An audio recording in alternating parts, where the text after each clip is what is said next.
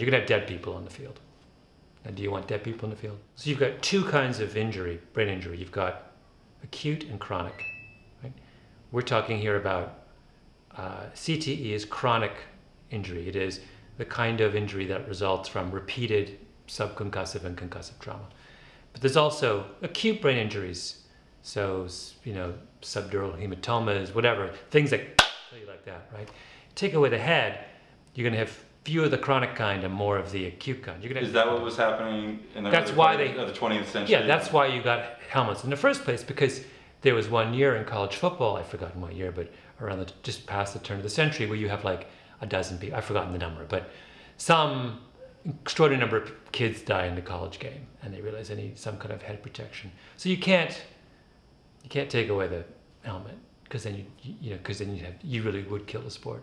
I mean, there's no way out. I mean, you can't. There's no fix. That's the thing. That's why this is so kind of such a problematic issue. Sort of fait accompli in a way, but it's going to be a long.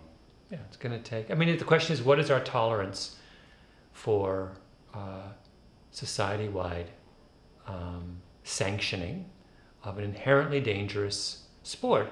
The suspicion is that it's subconcussive, repeated subconcussive trauma plus some kind of underlying genetic susceptibility. So one notion is, you know, not everybody who gets hit in the head, 100,000 times ends up with CTE or whatever. I'm making it up thousands of times. It's some subset of that group who we think have this, maybe have some constellation of genetic deficiencies.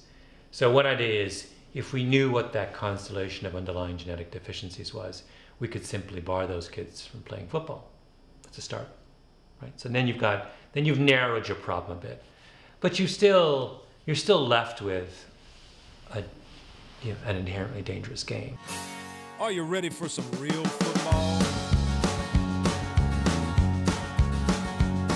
I love the NFL. I wore their shield on my chest.